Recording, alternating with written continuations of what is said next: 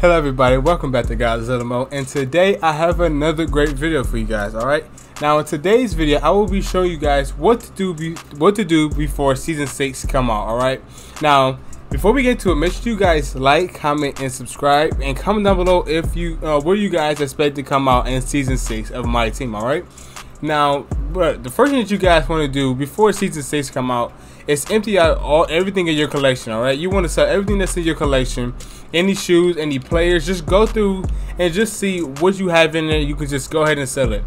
The next thing that you guys want to do right here in your lineup, anybody right here, like if you're not really using them, you really think they're really pricey. So say if you got somebody like I don't know, like Lonzo Ball, Galaxy Opal. He's probably going for like 80,000, 90,000. You can go ahead and sell him, because the reason why is because you don't know what content we're getting tomorrow Friday, and usually new season means great content versus old cards. All right. So right now I have already sold everything that not everything, but I've sold mostly just a little bit of my stuff that I have in my collection and everything. Right now we sitting at 106,000, and this is the no money spent squad. I still got more stuff to sell, and I'm going to be playing more so I can get. You want to maximize all the MT you can get before season 6. All right.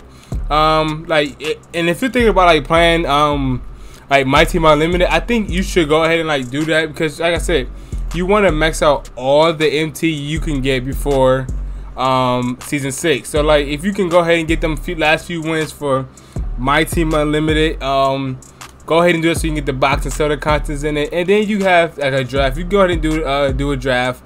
Go ahead and finish that out, and go ahead and get anything that's in there, extension boards, because you never know, you might get a free pack. You might pull a Galaxy Opal Dark Matter. You never know. Right now the market is fairly good. It's not, you know, the best, but it's a good market right now.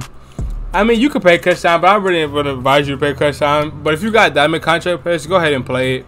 And like I said, just go ahead and maximize your MT for tomorrow, because you don't know what we get it tomorrow. Like all we know is that we getting Josh Giddey, and we getting the reward place, but we don't know what pack is coming out tomorrow. So you might get a we might get a Jonathan Isaac small forward shooting guard tomorrow. You never know. And as I said, you want to maximize your MT, because if you don't have enough MT, you won't have, you won't be able to afford that Jonathan Isaac.